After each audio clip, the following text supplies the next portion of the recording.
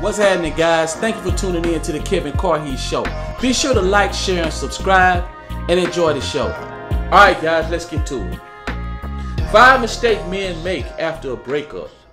5 mistakes men make after a breakup. Like to send a shout out to the free crowd, the crowd that is free from heartache, heartbreak, and heart manipulation. And guys, if this is you, if this is a part of the crowd that you fit into, guys, go ahead and stand up and give yourself a round of applause. Thank God and pat yourself on the back. The first mistake, guys, and this is in no particular order. I'm just going to list them out. Now, I could write a whole book on shit men do after they break up that they don't need to be doing. But this is starting with number 1. Is trying to beg and reason with the woman to come back. Guys, there's no advantages to doing this.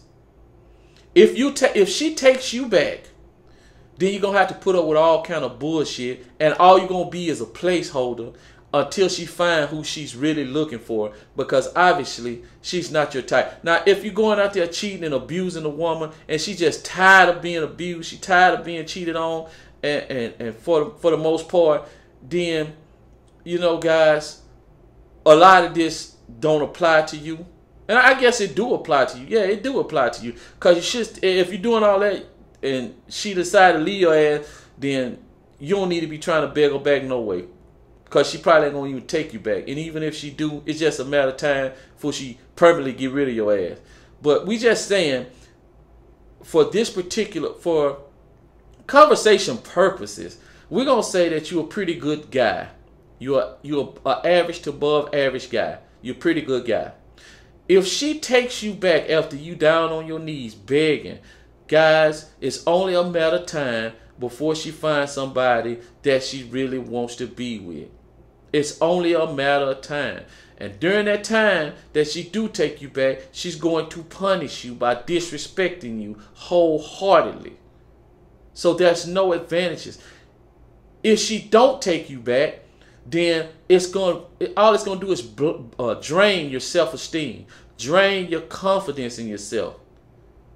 Because when a woman leaves you, her ego says that she wants to know that if all in all, she can always take you back. As everything fails, she can always turn back to you. And you don't ever want to be that type of guy.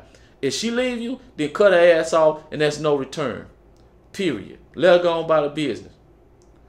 And if you take her back after she leaves, guys, that's saying that she ain't got no better option and she just settling for you because the people she want right now don't want her, or the person she want don't want her. That's basically all it's saying. And she's saying, well, since I can't get this over this, well, shit, man, I might as well go on back over here and settle for this dude. That's all that's saying, guys. And that does nothing for your confidence. Number 2, trying to make a woman jealous. That's absolutely no advantages of trying to make a woman jealous. Number 1, it shows that you're putting in the effort because you care. You're putting in effort. You're going out your way to show her that you still care by trying to make her jealous.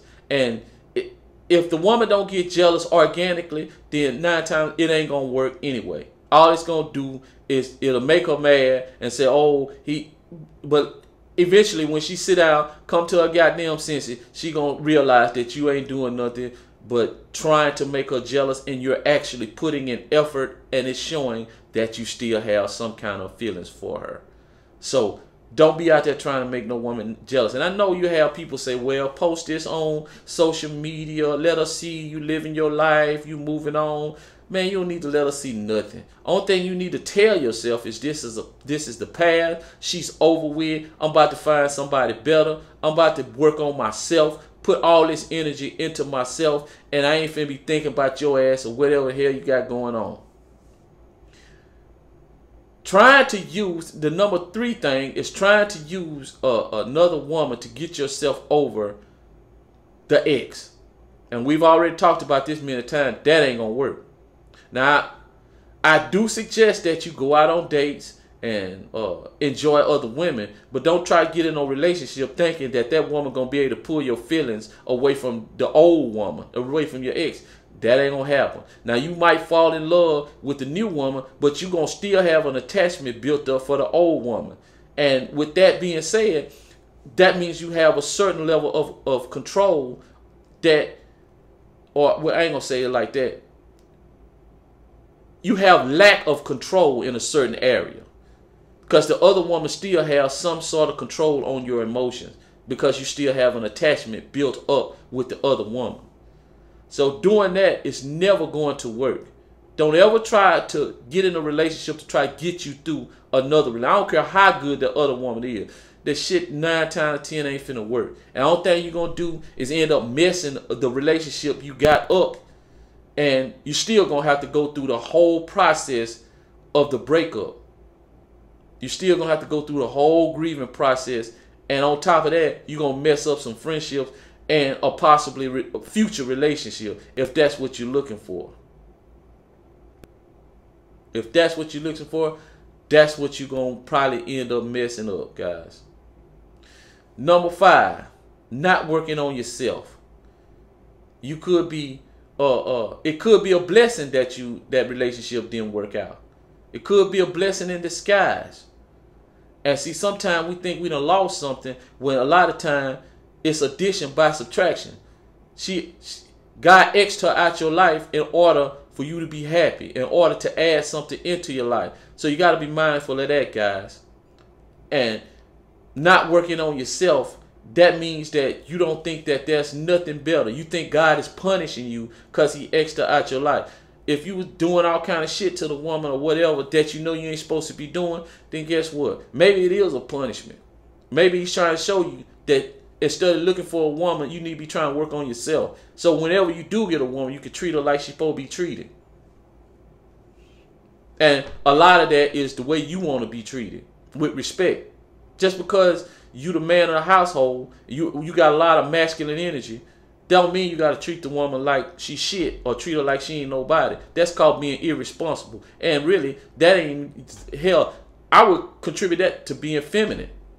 That's a feminine trait right there. Treating somebody that the way you don't want to be treated, or the way you wouldn't want to be treated. And working on your spiritual goals is another thing that you need to do when you're working on yourself. Work on your spiritual goal. Meditate. Do something. Whatever it is you believe in. But you have to work on yourself. You can't just sit around and watch yourself go down. Because eventually, something might happen in your mind that you don't want to happen. You might find yourself in a place that you don't want to be in. So a lot of times guys sit around looking at the goddamn telephone, staring at her social media all the time, and thinking that something gonna change. And you wasting time when you could be working on yourself, building yourself up health-wise, success-wise, your goals, everything. And that's a huge mistake. Number 5 is trying to sleep with a whole bunch of women just to try to make yourself feel better or feel better about your inadequacy. Guys, if you happen to be dating and you sleeping with all kind of women, that's one thing. But you're working on yourself. You got your goals. You're working hard. You're not chasing women. They just happen to be around. They just happen to work their way into your life sometime. I mean, some kind of way. Then okay, I get it. But if you just setting out to just sleep with a whole, and that's your main focus, that's a mistake. That is a mistake because you're going to end up nowhere. And many times you might end up back in the same position that you were before everything kicked off. You might end up back in that situation or in a worse situation. You might end up with a woman that's pregnant or get somebody pregnant. You might end up in all kind of shit. And I can go on and on with shit that could happen when you just sleeping with a whole bunch of women purposely. That's your whole focus, and it's very unproductive. It's very unproductive, and you're not gonna get nowhere doing that, guys. You're not gonna get anywhere doing that. So those are 5 things, or 5 mistakes that men make after they break up. They start begging, They try to make her jealous. They trying to use other women to get over them by getting themselves into a relationship. They're not working on themselves. And they trying to sleep with a whole bunch of women. And those are mistakes. Shout out to the free crowd. Until next time, guys, remember what I tell you. Stay ready.